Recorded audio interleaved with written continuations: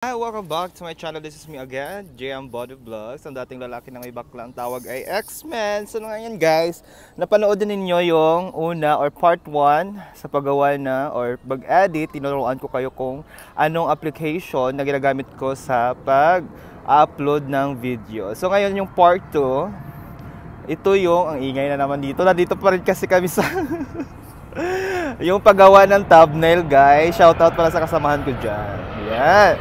So, yung application na ginagamit ko sa paggawa ng thumbnail, okay, tuturuan ko kayo kung paano gumawa at anong application yun guys. So, panoorin to.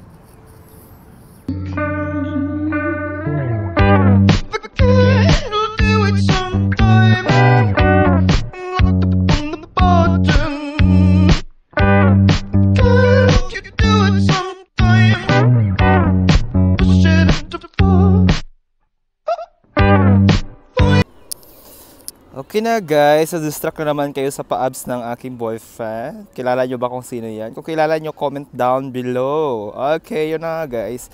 So ngayon, ituturo ko sa inyo kung anong ginagamit kong apps sa paggawa ng aking thumbnail guys, na napaka-easy at napaka-bonggang-bongga. So ito, yung apps na to, available to sa App Store or di kaya sa Google App o Google App sa Android na app. So ngayon, unahin nyo naman ang process nyo. Kung i-download nyo siya sa iOS nyo, pwede nyo sa App Store nyo kukunin. So nakuha ko na guys. So wala nga akong internet dito, sana intindihin nyo yun.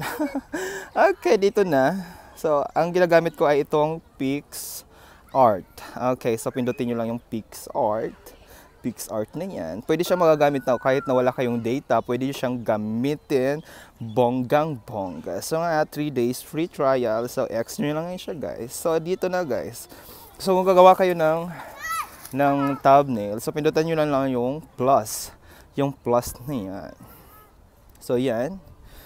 Code nyo, yan. Yan yung makikita nyo kung pwede kayong magawa ng thumbnail. Diyan. Yan. Yan. So yan na yung aming dito, aming location. Makikita namin yung mga airplane. So ngayon, paano ba mag-resize? So dito, pindutin nyo itong fit. Itong fit kasi pwede siya sa at pindutin nyo yung ratio. Pwede siya sa pang story lang, pang post sa Facebook, cover, gano'n. So, kailangan natin thumbnail sa YouTube. So, pindutin niyo to yung YouTube. Nagpababae na ako, guys. So, ito, pindutin nyo lang. Yan yung kanyang size ng YouTube thumbnail. So, pwede nyo siyang i-blur yung background niya or something. Wala kasi akong internet. So, pwede nyo siyang i-blur yung background niya. Yan. Blur nyo siya. So, pwede rin yan, kapag okay na yung size niya, pwede nyo siyang i-zoom in, pwede nyo i-resize yung kanyang i-resize baga. So, pwede nyo siyang i-apply. Okay. So, ngayon, i-add photo natin siya guys. Kung gusto nyo naman ng photo or something na nakaka-amaze sa inyong thumbnail, lagyan nyo ng add photo lang kayo guys. Yan, add photo. So, sana yung picture natin dito. Kasi yung topic natin, guys, napakahirap i-ano si YouTube. Kailangan tugma yung thumbnail mo sa yung title. Kung gusto mong kumita ng dollars, guys. So, ito. Sample lang naman to. Sample lang to. Okay, ito. Yan yung boyfriend ko. Kilala niya kung sino. So, dapat, kung gusto nyo siyang kunin yung picture lang talaga, guys, pwede nyo i-cut out. I-cut out natin siya, guys. Tapos, pinito nyo yung tao-tao. Yan. Pwede yan. Yan. Pwede nyo makita kapag, yan. Pwede kayo mag-erase dyan. Erase. Pwede nyo add, ganon. Pwede kayo mag-erase. Yan. Erase. So, nakita na natin. Pwede nating i-save. Yan. Yan yung amazing na pa-abs ng aking boyfriend. Yan. So, yan yung kanyang sa picture. So, yun naman, Yung title natin is How to Create Thumbnail. So meron ditong stickers, may mga stickers dito guys. Available yan to kapag meron kang internet.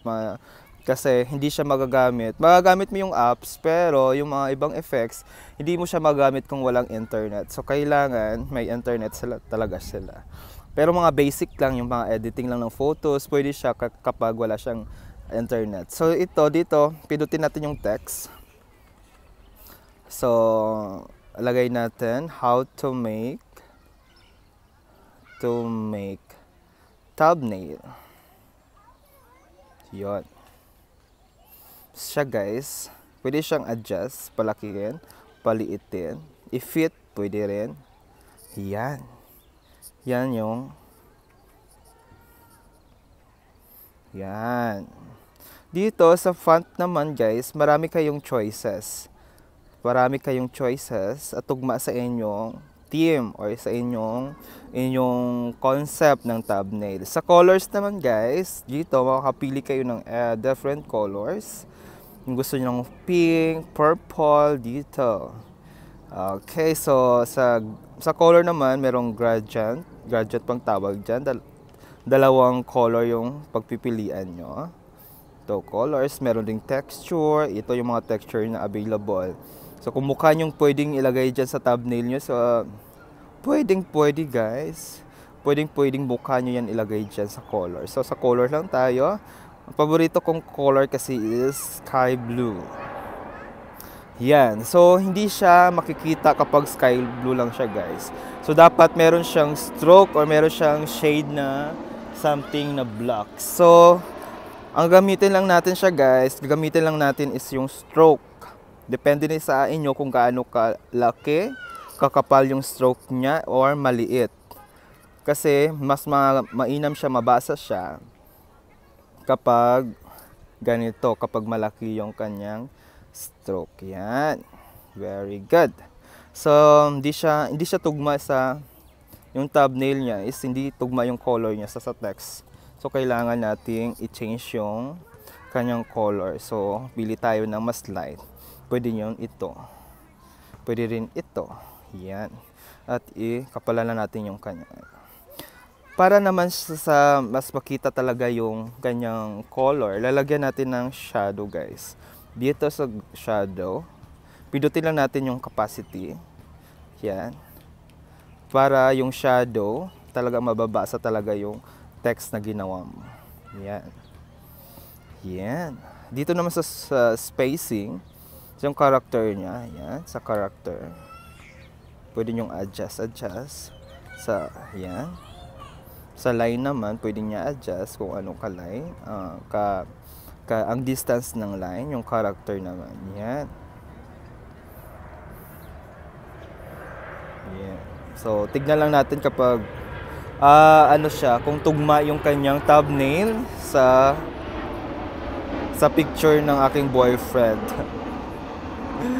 Yan na guys, sa paggawa ng thumbnail. So, pwede nyo siyang i-apply. Apply nyo lang siya. Yan yung kanyang thumbnail. So, how to make thumbnail. So, yan yung aking ginagamit. Pwede siyang next. Pwede siyang i-save. Download photo. Okay, save photo, done. Pindutin nyo yung done. Pwede siyang i-share sa Instagram, Facebook, Snapchat, WhatsApp, message. Okay, so done lang guys. So, okay na yun siya. Na-save na yun siya at punta kayo sa inyong gallery.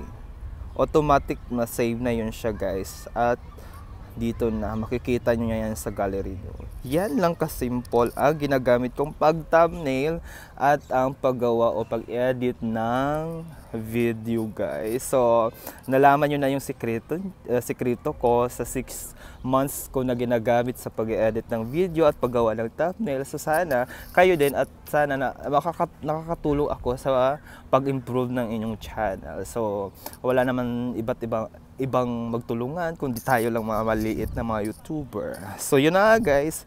Again and again. Salamat sa panonood ng aking video ng part 2 sa paggawa ng thumbnail. So again, this is me, JM Body Vlogs, ang dating lalaki ng ibaklang tawag ay X-Men. Bye-bye. Thank you. Thank you so much.